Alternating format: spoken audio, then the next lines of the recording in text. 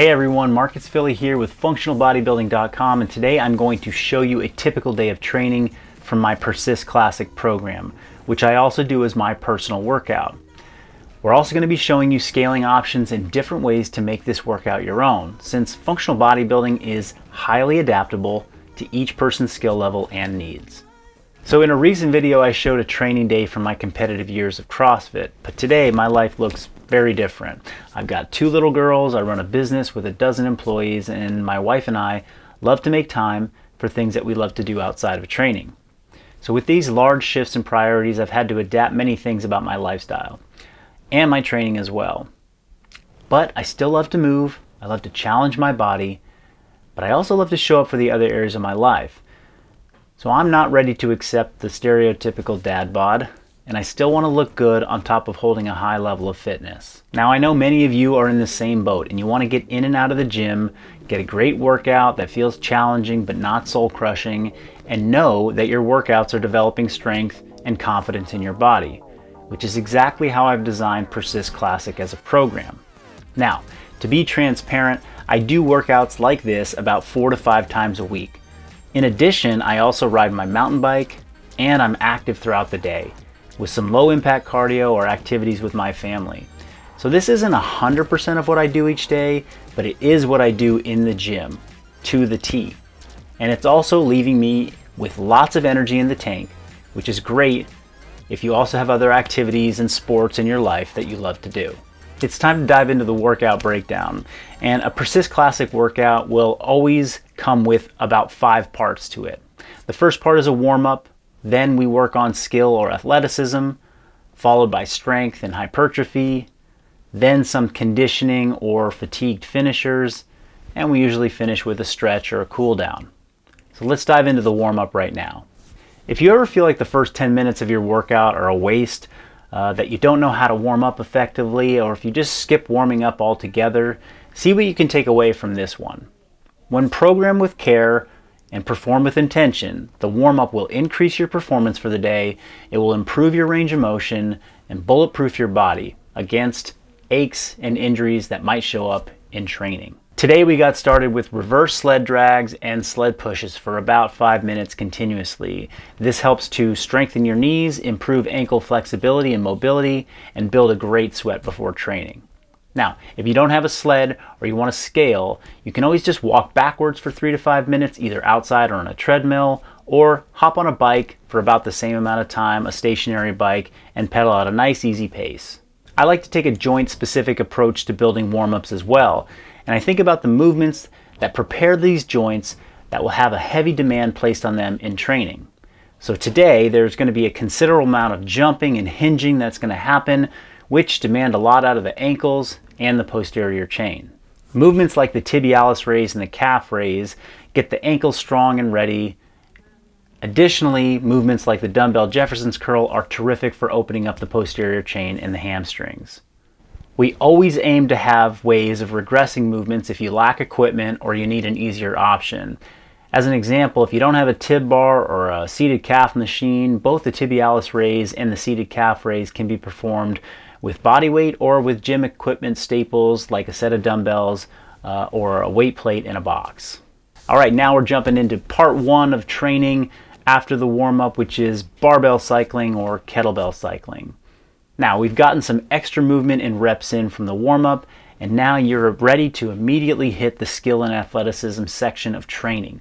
This might include Olympic lifts, kettlebell flows, barbell cycling, or hot start sprint work, and even jumping. The goal is to get the brain to wake up and to use that energy that you have early on in training to complete complex tasks.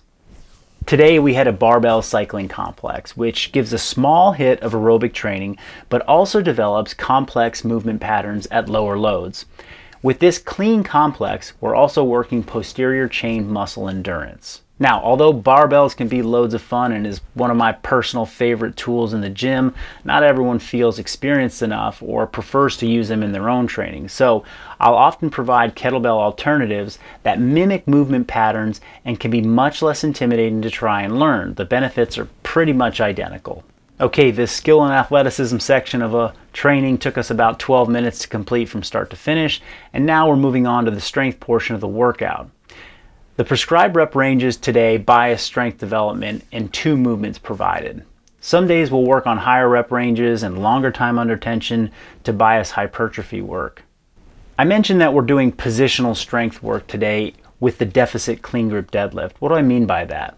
Well, as we age, I think it's very important to maintain good top-end strength, but it's equally important to develop positional strength.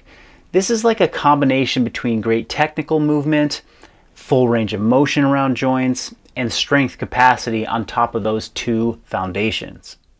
The way I see it, short range of motion with great strength just doesn't cut it, and suboptimal form with heavy weights isn't doing you any favors in the long term. Certain exercises will demand more technical proficiency and range of motion than others. The deficit clean grip deadlift is one of them and was purposely chosen for this reason in this workout. Additionally, we're focusing on hamstring strength with the Nordic curls in this superset. Now, the Nordic curl is one of the most challenging exercises I've encountered in my adult training life. Perhaps this is due to the neglect I've given it over the years, but here I am at 36 years old trying my hardest to build the capacity to just do a single rep to full range of motion under complete control. I'm not there yet, but I've been inspired by Ben Patrick, knees over toes guy, to chase that elusive full range of motion Nordic in order to get bulletproof with my knees and build some sexy hamstrings while I'm at it. And like everything in functional bodybuilding, you can always regress and scale all of your training, and the Nordics are no exception. So we superset these 2 movements like we often do in Persist training to keep your time in the gym efficient, and use specific tempos to optimize the characteristics we're trying to achieve within a given exercise. The strength work today took us an additional 15 minutes. We only did 3 sets each, but we'll often provide a range of work if you have extra time and you want to get after it and maybe do an additional 4th set. Both of us were intentional about keeping our weights light on the deadlift to prioritize position and range of motion, and to save energy for that max effort Nordic that we were trying to both accomplish. Those are absolutely brutal. It was time to move on to our final section of training, which we collectively called our conditioning, usually running between 10 to 20 minutes. However, one day a week I like to bias longer conditioning formats like the one that you're seeing today. From start to finish, this one's going to require 30-minute time blocks. And for most of my clients, they may come to the gym, warm up, and just jump right into this type of workout and call it a day. Today's conditioning workout had rest breaks built in very intentionally, with the aim of making this mixed modal training challenging yet sustainable. See, the beauty of this workout was that although it had 7 different movements inside of it, there were only 2 pieces of equipment that you actually needed to get it done. First, you needed a bike, and then a set of dumbbells. As is often the case with our workouts, we like to provide a range of target work and coaching notes to guide our athletes on how to tackle the workouts to best suit their abilities and still get the desired stimulus. We also include instructions if you're short on time and you need to squeeze the whole workout in with under an hour or even less. My training partner today, Satya, and I have very different backgrounds in training, but we were both able to use these formats and methods to progress our fitness today. At the end of the day, only you know if your training is leading you in the right direction. Does it improve your fitness, balance your life, leave you feeling energized to do what you love? Your training style should provide you the flexibility and the guidance to make every single day work for you. That is what I love about functional bodybuilding. Limited ego, movements that scale up or down, and ways to keep the intensity in check, or go for it some days that you want to. As an example, today I was feeling pretty wrecked from about a 28-mile backpacking trip I did over the weekend. So I purposefully dialed things back just a touch and finished the day feeling stronger than when I started. See, within functional bodybuilding, we're always providing ways for you to learn how to be a thinking athlete and to take a workout like this written for a group and make it the most for your own goals and your own needs. So, what do you think? Do you want to give it a go? Click the link in the description below. Come train with me online in the Persist program.